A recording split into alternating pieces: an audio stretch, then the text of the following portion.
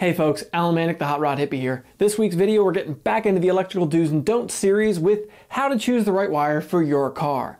So let's get to it.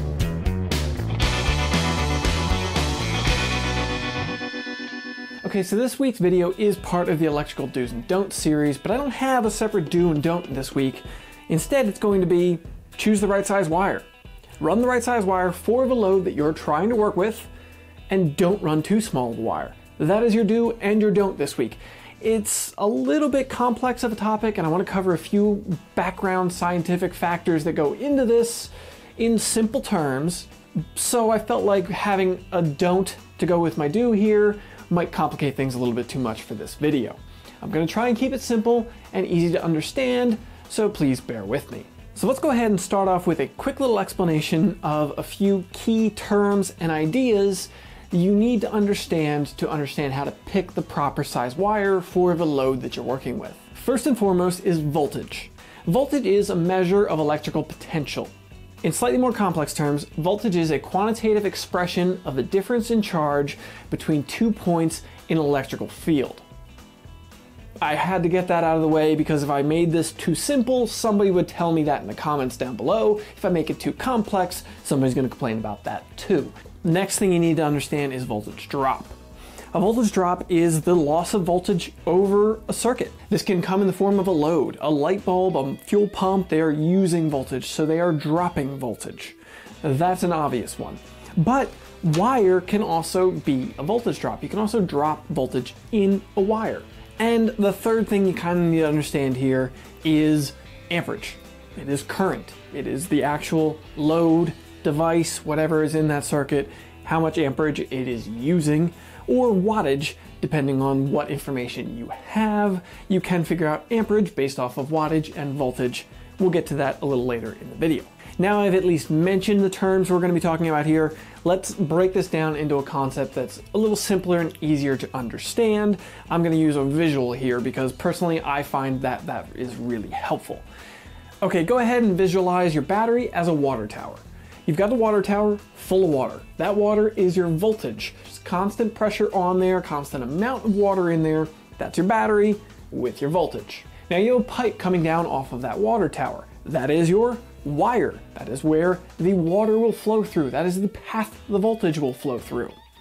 The larger the diameter of that tube coming off of that water tower, the easier that water can flow. Obviously, if it's flowing through a straw, it's going to take a lot more energy and it's going to be a lot harder for it to flow through that tube than it will if it was the entire diameter of the water tower. That is important because that is the same concept as what's going on with your wire.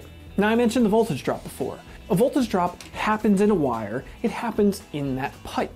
Say with that pipe, ridges in the pipe, or the walls are a little corroded or something, it's got resistance, friction on the inside of that pipe. That's slowing the water flowing through that pipe. So now the same concept applies to your wire. Well, why is that? Well, because your wire has resistance, so there's a voltage drop. That resistance is consuming voltage as the voltage is traveling through the wire. So that's important to know. That means that the longer your wire is, the greater the resistance of that wire. Say if every inch has 1 ohm of resistance. Well, that's not that much. But now dial that up to 2 foot. Well, now you got 24 ohms of resistance in that 2 foot of wire. That's a problem. That's the same thing that's happening with any wire. The longer the wire is, the greater the resistance in that wire, the more voltage drop. Think about that water tower again. Take gravity out of the equation, of course, but if that water tower is 100 feet in the air versus 50 feet in the air, well, that tube is longer. That means it's going to create more friction and it's going to slow the water's travel down the pipe. So you would need to increase the diameter of the pipe so that the water could flow at the same rate 100 feet as it did at 50 feet. Same concept applies when you're wiring. If you need to supply a headlight with good, strong power, a 16 gauge wire is probably not a good choice because you need to go from the headlight switch to the driver's side headlight to the passenger side headlight, depending on how you have it wired. And that could be a decent distance. On a big enough car, that could be 10, 15 feet till it gets to that other light. You might well lose upwards of a volt and a half from your switch to your load device. That means if you're only getting, say, 11 or 10.5 volts to a headlight, that's going to dim your light. Now, let's go back to thinking about the water tower. Say at the base of the water tower is a water wheel, so it needs a certain amount of water flow to turn. That is your amperage. So now your voltage has to supply enough amperage to that wheel to turn. As the water flows from the tank down the pipe to the wheel, it needs to have a big enough pipe to supply enough water to that wheel without resistance in that tube affecting it so that that wheel can turn. Same thing applies in your car. Okay, so now I've broken down this concept into some simpler terms. I mentioned a couple of the items, the important parts that are involved in this process: voltage drop. How do I actually pick the size wire I'm going to be working with? The number one way that I determine how big of a wire I'm going to run on an item is to check how much power that item is going to draw. I will refer to the manual, I will refer to the instructions of a device and see if it lists the amperage that they're expecting, the amperage they want it fused at, or the wattage that that item is going to pull to determine my wire size that way.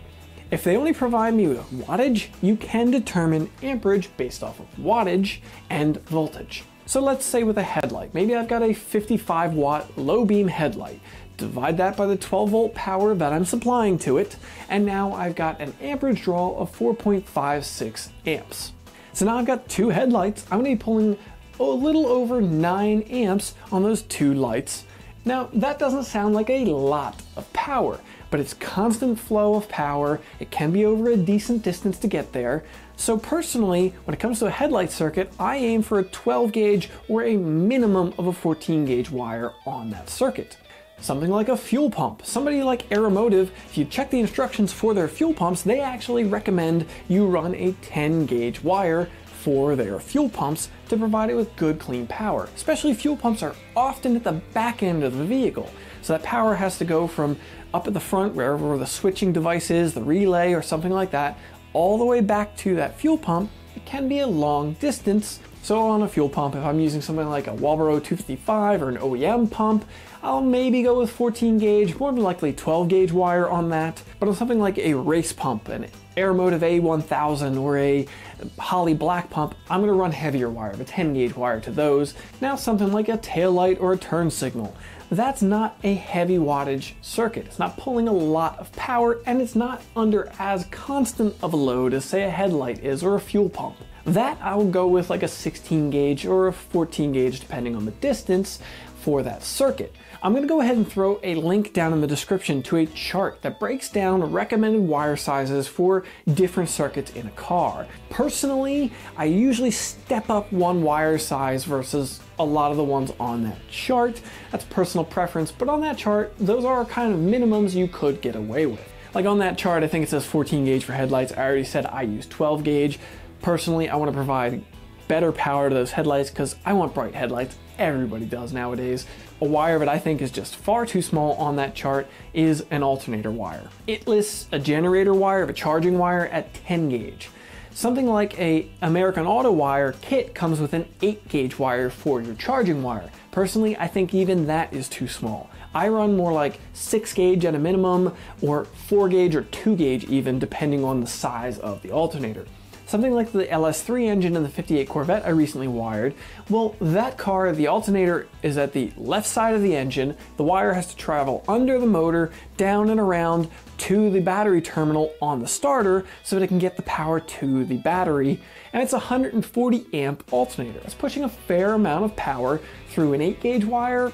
I don't care for that. I'd rather give it a much bigger pipe to work with so that it can easily flow that power and constantly charge nicely. Now, the last thing I'm going to touch on is battery cables. I could cover a bunch of different circuits and tell you every single wire size I use in a car, but like I said, it does vary depending on application sometimes, and that exhaustive list won't necessarily translate to you. I'm hoping the information that I'm imparting to you will allow you to decide what size wire you need, or you can refer to one of the links down in the description I'm going to give you so you can figure it out on your own. But battery cables are important. Personally, I say run as big as you can fit. especially if you're doing a trunk mount battery setup. If you got that battery at the back of the car going all the way to the front to provide power to your fuse box, to your starter, you need a good heavy cable so you don't have any battery voltage drop getting to that starter. That's going to cause your slow cranks, your hard starts. You don't want that. If you're running a trunk mount setup, double 0 gauge is my opinion of what you should run. At least 0 gauge, definitely no smaller than that. Now something like the 58 Corvette I was saying I've been wiring on, the battery is 1.5 feet away from the starter. It's very close, but I still ran a 2 gauge battery cable on that because I want to provide solid power to that starter. I don't want any bottlenecking of that power getting to that starter to cause that hard start, to cause that slow crank. All right, folks, I hope I didn't oversimplify this or overcomplicate it so that you can pick the right size wire for your projects. Like I said, I can't give you a breakdown of every single item, every single wire size you're going to need, but feel free to ask and I'll try to help you or point you to the information you're going to need. Like this video if you found it informative. Let me know in the comments down below. What did you think? Did I overcomplicate things? Did I not go in depth enough? Do you want me to tell you exactly what size wire your radio needs? Let me know in the comments down below. Subscribe to the channel for more content like this every week. Thanks for coming around, folks.